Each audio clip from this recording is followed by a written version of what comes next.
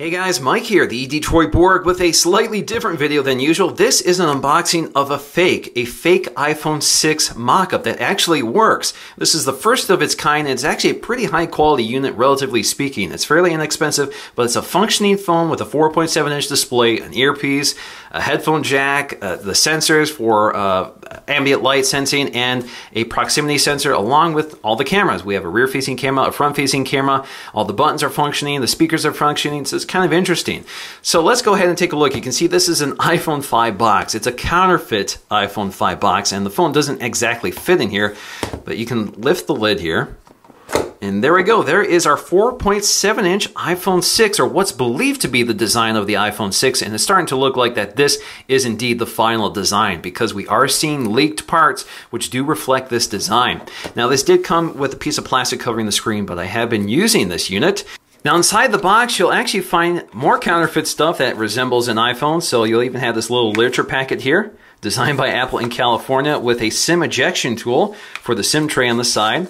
Hello, and let's see what we got inside. You can see, again, this is the iPhone 5, and they've even included the complete set of counterfeit Apple accessories, from the wall adapter to a lightning cable. So this does use lightning for charging, not micro USB.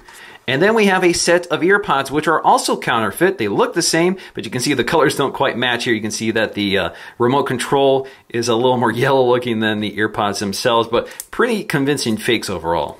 So as you can see here, it is plastic, although it looks pretty high quality, relatively speaking. Certainly much higher quality than the mock-ups I've looked at earlier. But the big difference here is it actually works. So you can unlock the device, you can swipe up to get to your control center, like so. Not the greatest performance here. Come on. There we go. There's Control Center with our brightness slider, our quick access toggles for Wi-Fi. Wi-Fi, of course, does work. We also have our flashlight toggle, because this does include an LED flashlight on the back. Come on. Come on. There we go. Flashlight on the back. Now, if you look at the design on the back, again, it looks very much like the mock-ups, including these antenna insulators, which do appear to be in the final production version. Now, as you can see here, we have this Apple logo, which is cut through the body of the phone, and that's consistent with the iPad Air and iPad Mini launched last year. And it does look like the iPhone is going to pick this up, because this is also in the production casing that we've seen leaked recently. Again, we have these antenna insulators just above here, which again also look like they're in the production version. Toward the top, we have our 2-megapixel autofocusing camera along with an LED flash. We also have a hole here for the microphone, but it doesn't look like this is a functioning microphone. Now, toward the top, you have an earpiece, a front-facing camera, ambient light sensor, and proximity sensor. All of that is functioning. On the left side, you'll find your volume rocker, or your volume buttons here. These volume buttons actually have a slightly different design from the mock-ups I looked at earlier. You can see that the space around the buttons are actually recessed, which is consistent with the iPad Air mock-up that TLD Today looked at earlier, which I'll post in the description of this video so you can take a look at that. We also have our functioning mute switch here.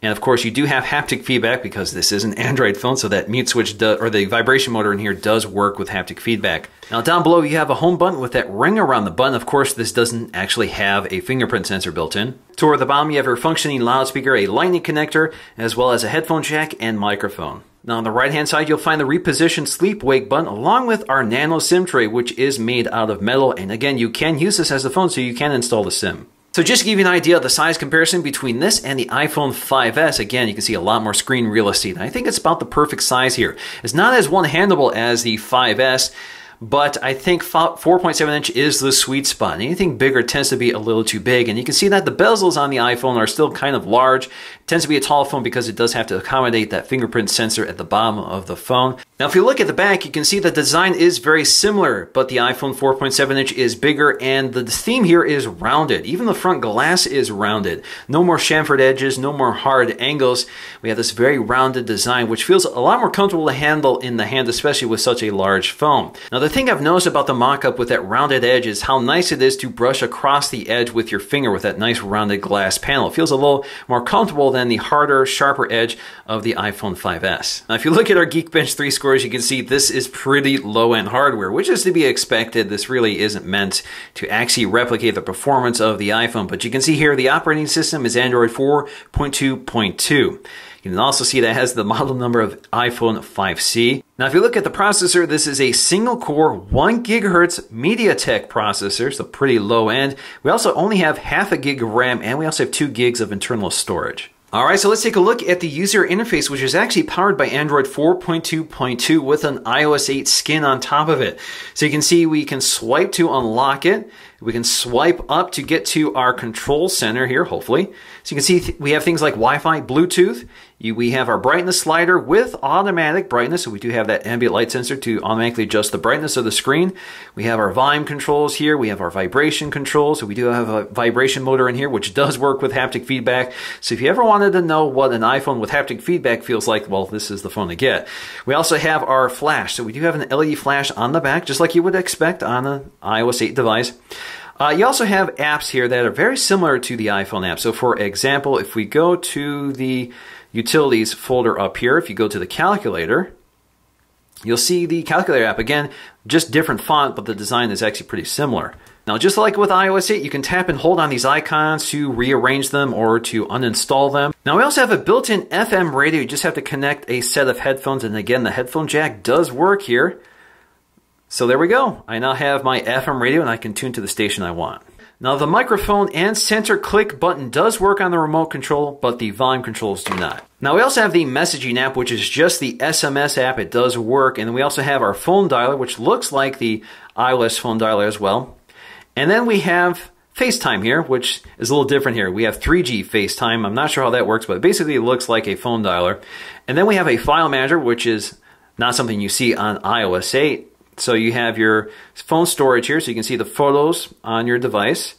Unfortunately, sometimes with apps like this, if you dig down into them, you don't have a back button like you would on an Android phone, so you actually have to close the app to jump back. So you can see the home, you can see your phone storage, you can see all the folders, that sort of thing.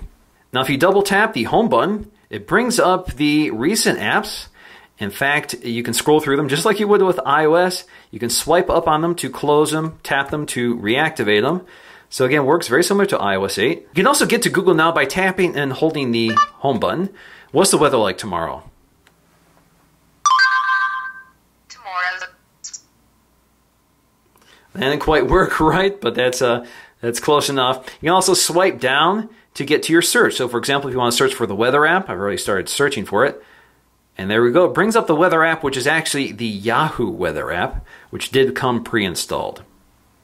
Now this is an Android phone and the Google Store does work here, so you can go to the Google App Store. So instead of the iOS App Store, you go to the Google App Store and you can install Google Apps. Unfortunately, most of them don't work because they require the use of Google Play services, and that unfortunately cannot be installed on this device for whatever reason. Now let's take a look at the camera app. And as you can see here, the interface is very familiar here. So we have video mode, photo mode, square, and panorama.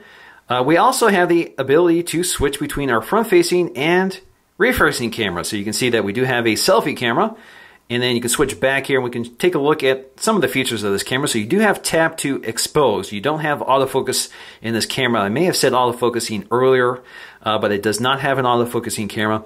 You can swipe to get to photo mode, take your photograph. There you go.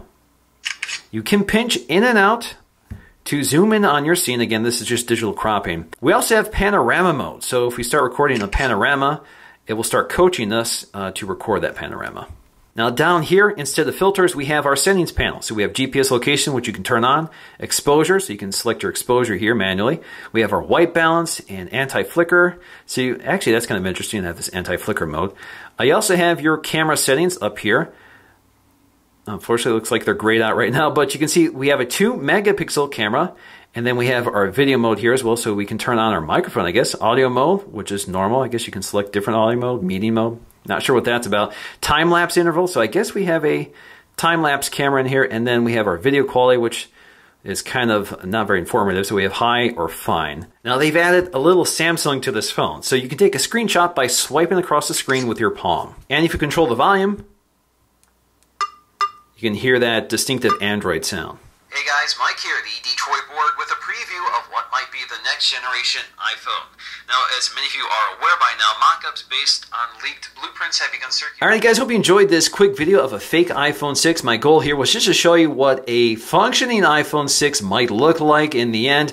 And actually, I'm a big fan of this size and design. I know a lot of people don't like those antenna insulators, but I think in the final production version, even in this mock-up, I think they look just fine. But the final production version will use higher end materials, metals, and that sort of thing. So definitely impressed overall by the design and even impressed by this mock-up. So hope you enjoyed this video. If you want to see an even better video with more detail, take a look at Danny Winjet's video. I'll post a link in the description below. He did a great video. So that's going to do for me in this video. Thanks for watching, and I'll see you again in the next video.